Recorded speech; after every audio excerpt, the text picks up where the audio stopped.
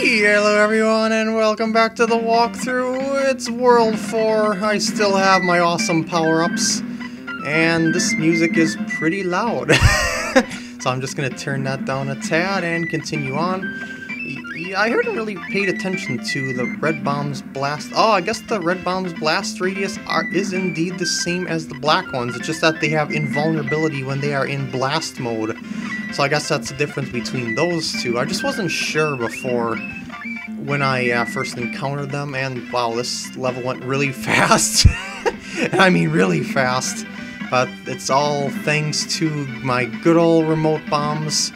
Never leave home without them, unless, you know, you die and you lose that power-up. But I'm sure if you blast some soft walls, you'll find another one eventually.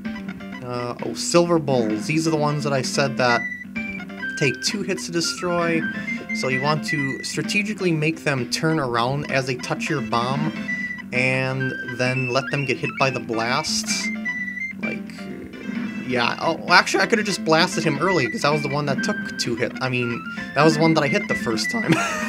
I am clearly a master of paying attention. I just don't see how anyone could ever fall for the tricks of those little, camouflage enemies there, you know, those yellow squares down there. I mean, even when they're in their most invisible state, their eyes are still visible.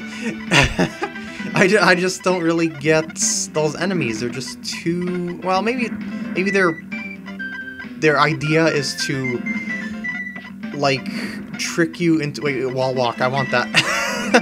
Because I haven't showed the wall walk yet. I think maybe the idea of those things were to, maybe for people with bad vision or bad TVs. I don't know. But they do not do a very good job of avoiding your bomb blasts or anything really, because they stay in place for far too long. Anyway, you've seen how the wall walk works. You can go right through soft walls like so, as I intend on taking advantage of it. Look at that brokenness! Oh, wait, no, I can't do that because of that. Wait, actually, I could just do that. Get out of my way. I just like to show you how you can take advantage of this to the absolute max. Aha! How do you like them apples? See, you can hit enemies when they're in their trapped cubicles, as opposed to, you know, having to blast them out. That is the true power of the wall walk. You'll know, remember that I said that you have the kick item where you can walk into bombs to kick them across the screen? If you have the bomb walk ability and you have the kick, they will not work together. The wall walk will actually overwrite the kick, and you will not be able to kick bombs because you can't touch bombs. I'm pretty sure you can also stop bombs as they're moving with the kick. I forgot which button that is, though. I'm gonna have to try that when I get... Wait, do I have the kick again? I don't remember if I still have the kick. I've been just casually blasting my way through the levels. Okay, I'm going to first clear some way so I can try to kick a bomb. Yes, I do. Okay. So if I were to... I don't have enough room to really try that. Okay, you press the X button on the controller. I didn't have enough room to try that. I just didn't want to accidentally blast it. Oh, there's a bomb walk item there. I'm not going to get that, because as I said, I don't want to overwrite... Well, I didn't say I didn't want to overwrite the kick, but I'm saying it now. I don't want to overwrite the kick. The kick is very useful, because you can do stuff like this and just get it out of your way. Wait, did that actually hurt the UFO? It does hurt the UFO when you kick a bomb into it. Does it hurt this guy when you kick a bomb into it? I don't think kicking a bomb into enemies works all the time. Or maybe it does. Maybe I'm thinking of another Bomberman game. I've played so many Bomberman games that I think I'm getting mechanics of them mixed up.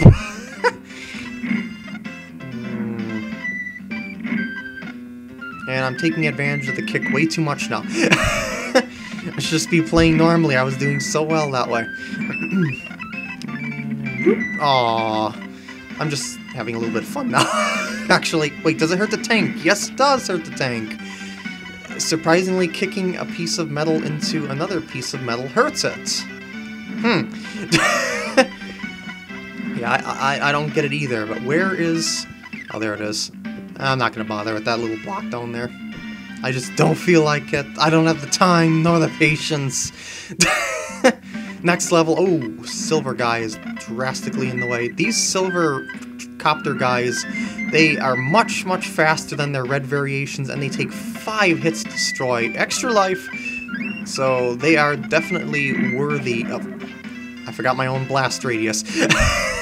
They're definitely worthy of being a strong enemy because... Well, even if they are predictable, it's the thing of that they are just that fast and they take that long to kill.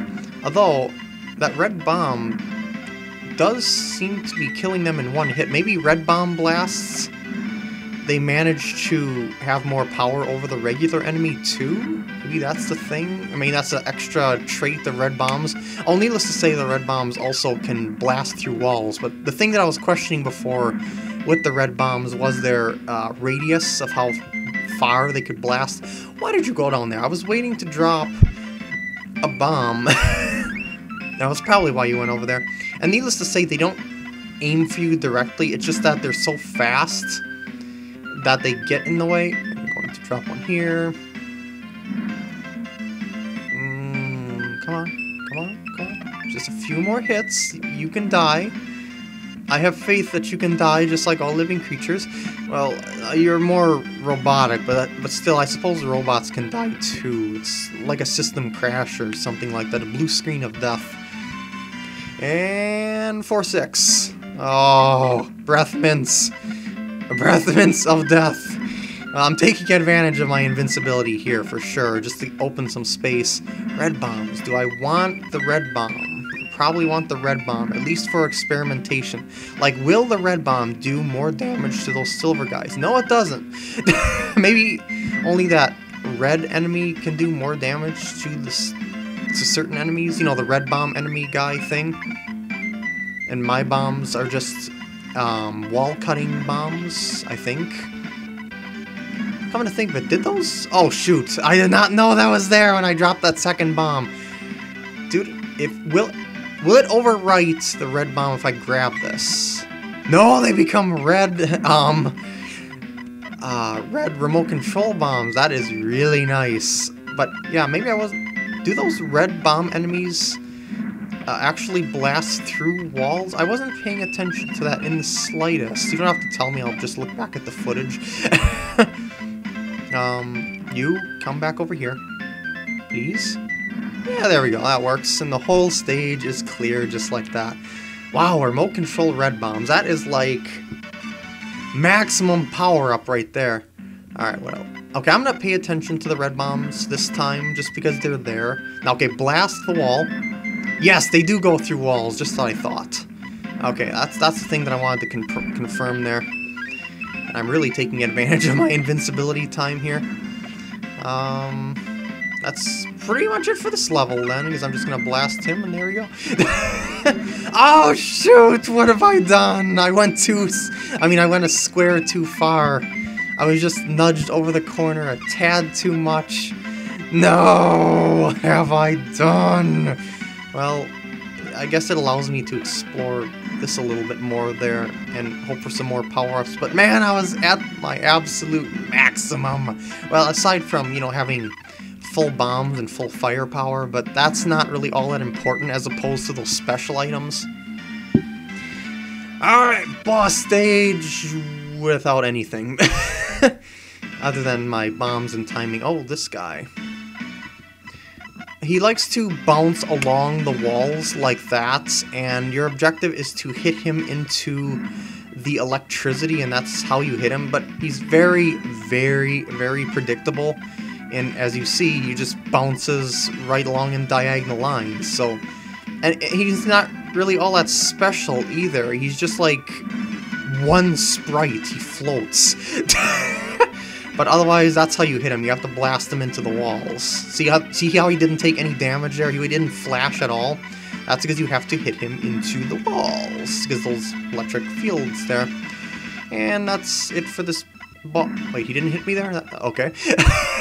I thought I got myself into a bad place there, but That was not the case in the slightest. Blow up, thank you. I use those bombs to blast him back as well as to protect myself. I wonder if he can actually hit you when you're at these corners here, because it seems like his hitbox, I should say your hitbox, is really small. But at the same time, I have to sort of come to the center because of the fact that, you know, I need to get the blast radius to touch him and knock him into a wall.